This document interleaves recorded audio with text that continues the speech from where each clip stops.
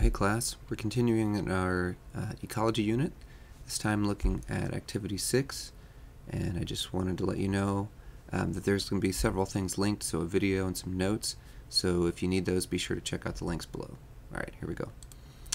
So activity 6 is called producers and consumers, and we're starting to think about how energy and nutrients can move through an ecosystem, and how that might affect its sustainability. So we started by looking at this food web.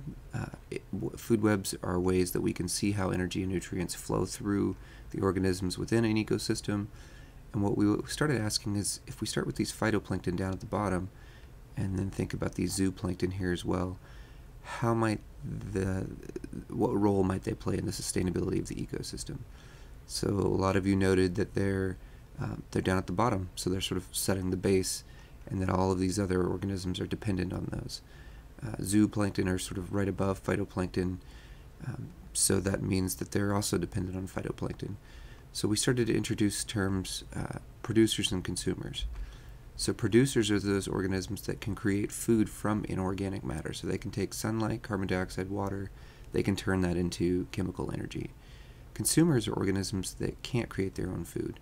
They depend on others for their food source. So if we look back at our food web, what we see is that phytoplankton down here at the bottom, they must be producers. They have to be able to take and create their own food source. Zooplankton that are up above them, they can consume phytoplankton as well as other zooplankton.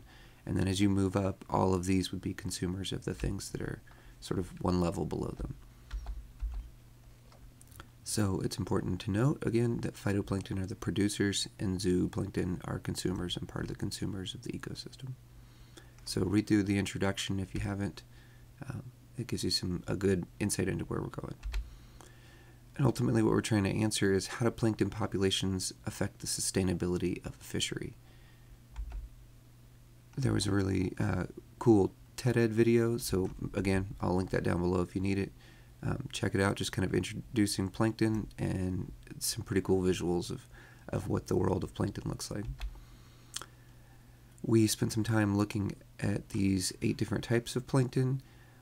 We're trying to think about what their characteristics were, so I'll link the Microscopy images down below if you want to look at those.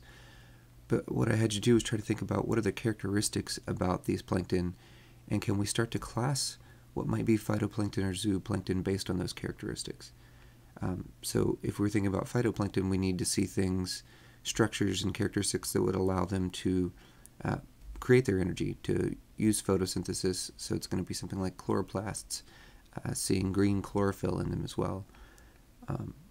For the zooplankton, they're going to be consumers, right? So they need things that allow them to consume the energy that they need. So they're going to need to be able to move. So something like a copepod that's going to have these long cilia to allow it to grab its food, to allow it to move through water to find the food source that it needs.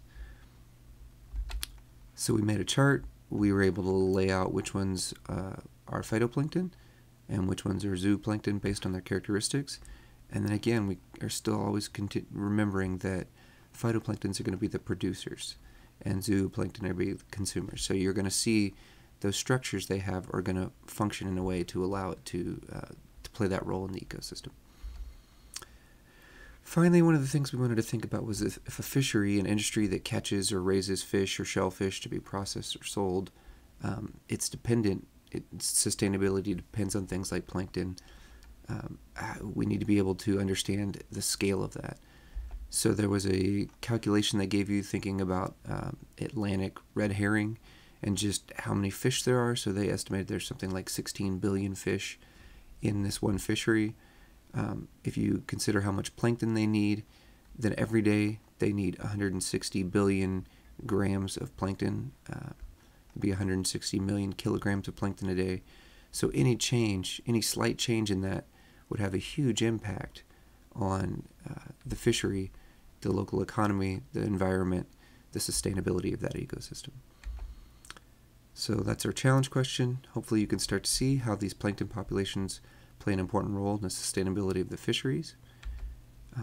Key vocabulary, so these are the words we were looking at, particularly things like fishery plankton, consumers, producers. So if you aren't sure on any of these, make sure you go back, take a look at your notes, look at the readings, let me know. All right, I hope that was helpful, and I'll see you back in class.